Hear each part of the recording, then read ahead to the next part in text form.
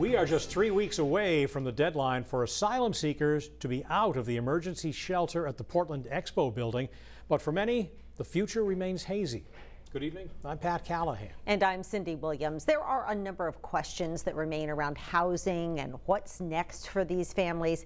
And now on top of that, rising tensions between city staff and Portland Mayor Ethan Strimling. News Center Samantha York joins us with a breakdown of what's going on around all of this right now. Sam? Yeah, Pat and Cindy. So this confusion all started after an email was sent alleging Mayor Strimling was giving false hope and information to families at the shelter. Well, we set out today looking for answers, but really just ended up returning with even more questions.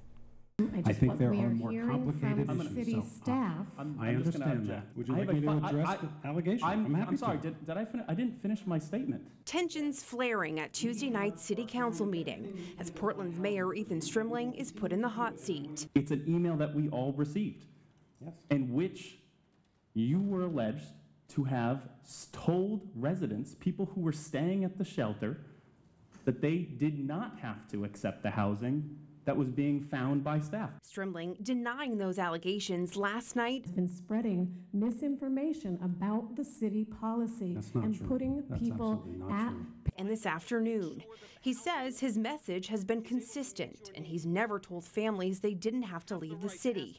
Instead, he pointed the finger back at city councilors.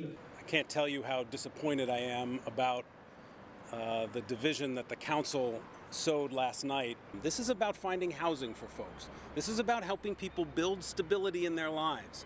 It's a stance that doesn't surprise City Councilor Belinda Ray, saying this is the game Mayor Strimling plays when he's accused of doing wrong, pointing out city staff has never struggled with placing families in the past, and she would like to see politics stay out of the expo.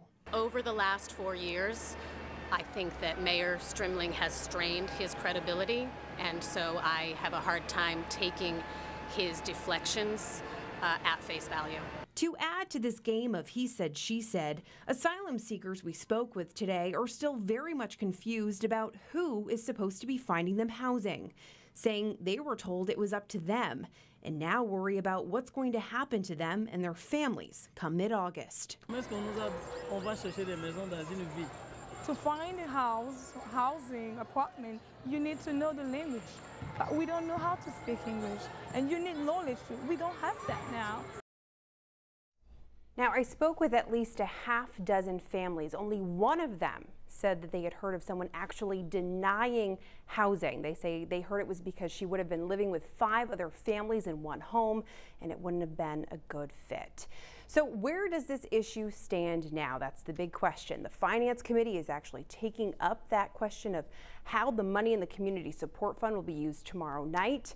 But again, this is a big issue. It's confusing, and we're just simply, at this point, we're running out of time. All right, thank you, Sam.